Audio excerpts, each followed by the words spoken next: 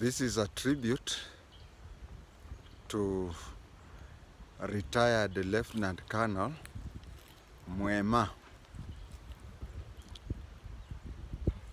of the Kenya Defense Forces. As I record this, Lieutenant Colonel Muema was in the mortuary. He'll be buried in a few days' time. We have a lot in common, and I know a lot about him. We did not know each other, but I'll be shocked if he didn't know a lot about me. When JI-TENGE was the Minister for Water, she appointed him as the chairman of Kenya Water Institute. He was sacked in 1992 by Moi for being perceived to be a member of the Democratic Party of Kenya, headed by Mwai wa Kibaki. I was also sacked at the same time from the police force in the rank of inspector for being perceived to be sympathetic to Emilio Mwai wa Kibaki and the Democratic Party of Kenya. It is not about me, it is about him. The reason why he was sacked, his father had a plot. Now, whether he bought the plot for his father or not, but you see, even if he bought the plot for his father, he bought and surrendered it to his father. Or alternatively, the father bought it. Now, the father had a plot in Ukambani, and when multi-party came, the father had a business in the plot, shop, blah, blah, blah. And this is a plot that was something like 50 by 100. So he had a few shops here, maybe tailoring shop, something like that. But when multi-party started, the father terminated the tenancy of his clients and turned the place as Democratic Party of Kenya area office. I'll come to that when party started, but let me continue first of all with Lieutenant Colonel Muema. And so the father was before 1992, there used to be only one political party, KANU. So he was an official of KANU, but suddenly took his shop, painted DP color, and installed himself as a regional DP officer. That one will continue. At that time when he was doing that, Lieutenant Colonel Muema was in Pakistan. He was in Pakistan in an exchange program with the Pakistan military. Now what happens is just like any other field or even education, where you find, let's say the Kenya Army takes out 100 military people of various ranks and seconds them to the Pakistan government. And the Pakistan government takes an equal number and brings them back to Kenya. So that, I don't know which part I can tell you, but take an example of, let's say, you are in charge of sentry at the gate at Langata. So you are taken to another barrack in Pakistan where you do the same job. And then when you come, you can compare the two. And a colleague of yours who is also doing the same can come to Langata, guard it there and see how Kenyan guards their gates, go back. There are those who are in the radio room, sending signals, sending whatever. There are those cooks who cook. There are those doctors. The army has so many different fields. So you are taken to another army where you do the same job as you do here, so that you have experience of more than. So Lieutenant Colonel Muema was sent to Pakistan on that during that time.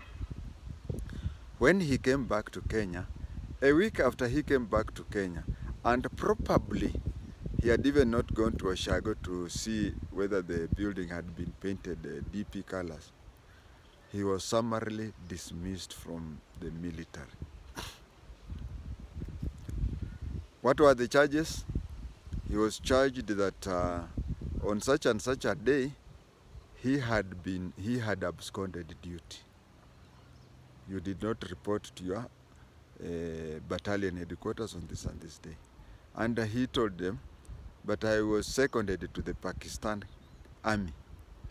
But you know, during Moi's time, a decision is made, and things just happen that way. During Kibaki's time, a lot of people have told me, why don't you take your case to courts? He took the military to the courts, and the courts ordered the military during Kibaki's time that he be reinstated. He took that reinstatement letter to the army, and he was stopped at the gate. He did not even enter, and he did not serve them the letters. He took back the letter to the court and said, you had ordered that that my sacking was null and void, and that I should be reinstated in the former rank. What do we do? And then, and you see, these things don't take a few minutes the way I'm explaining. They take years. After fighting that for over 15 years, the government was supposed to pay him millions of shillings. He has died without getting the millions of shillings. Maybe his children would get the millions of shillings. Why am I saying his children? By the time the case was concluded, he was divorced. How does it come up to me? There is a time when, as I said, the courts decided that the Kenya government has to pay him millions of shillings. There was a German woman from Bochum, a place called Bochum, who was in Kenya, and all the TV channels were talking about Lieutenant Colonel Muema. She went back to Bochum in Germany, where she met my sister, my immediate follower, who is 20 months younger than me. Same mother, same father. She's now in Frankfurt at the time of recording this, but at that time she was in Bochum. So she met a stranger, and she was being told this stranger was from Kenya the other time. So she went and asked the German woman, what are you hearing about in Kenya? And she was told, there is a senior askari who was a member of the Democratic Party of Kenya who was unfairly sacked, and he has been reinstated, and the government has to pay him millions of shillings. It took less than 45, it took less than 1 day for my sister, my follower, to book a plane to Kenya. She came to Kenya expecting maybe I'll be in a press conference where everybody will. That is what happens. When you are successful, people can come from Atlantica to be near you. When she came back to Kenya, she found me staying in a house, 10 by 10 mabati, and she left, giving me a Polaroid camera. If you can remember Polaroid camera, ile inapiga picha inatoa saa hiyo hiyo. Lastly, I had said that Muema's father had painted the, you know, when parties start, especially those days, even today, you start a new party, and people suspect that either countrywide or in the region that you are in, that party, because the party is associated with so and so, and that person has a political clout in your area, you rush and open offices and grant yourself branch chairman or regional chairman, such things, so that when now those things are being negotiated, since you had offered your building and you have offered, or even you have rented offices and you interim officials are not elected, and then you use that as a stepping stone to political advancement.